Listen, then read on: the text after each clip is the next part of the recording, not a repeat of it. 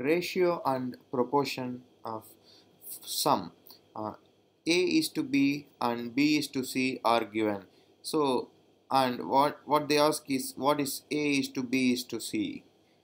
So here in the two given ratios, the common variable is B.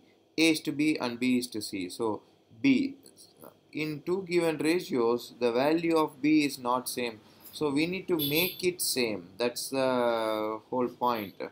That's a crux of the problem. So B is to C is 18 is to 5. A is to B is 4 is to 6. So let's make A is to B in terms of 18 in the denominator. So 4 is to 6 will become, let's multiply by 3 to make it 18 in the denominator. So 4 into 3, 12. 12 by 18. So 12 by 18, 18 by 5. So the answer is 12 is to 18 is to 5. Got it? Thank you.